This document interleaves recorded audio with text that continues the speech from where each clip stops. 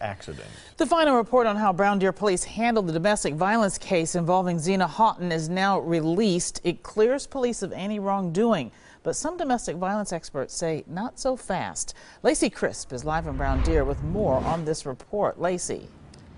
Yeah, the investigators' report found that the Brown Deer Police Department followed policy. They acted appropriately, but the two domestic violence experts interviewed for the report disagreed.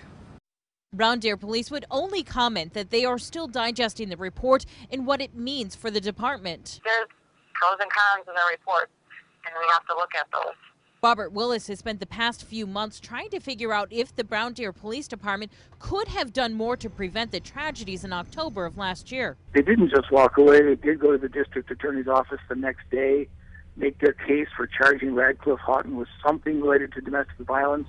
But the two domestic violence experts disagreed, arguing the department failed in several areas and needs better training. Overall, the documentation or lack of documentation show a lack of training on the dynamics of domestic abuse laws. Brown Deer Police Department policy on domestic abuse investigations, best investigative practices, and report writing. There were many opportunities to intervene for Radcliffe and Zena.